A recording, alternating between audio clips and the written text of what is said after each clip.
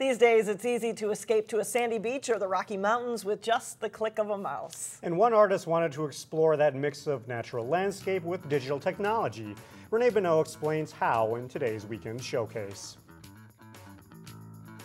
From far away, this mural might look like a gigantic photograph, and it is, but you've never seen the Colorado Rockies quite like this. What I've done with these is taken a wireframe mesh that's used in computer-generated imagery for like simulated landscapes in maybe games, video games, and applied that wireframe mesh to the geological structures. It's part of a new exhibit at North Hennepin Community College called High Def. The work involves the advent of the internet, being able to go anywhere in the world via Google Earth or YouTube and really experience anything and anywhere, how that affects our actual experience in the world. Typically when you go to an art gallery, you probably expect to see walls chock full of art, but this artist says there's plenty to see with the work that's here. Really have that experience with it where you kind of feel like you are overlooking, you know, these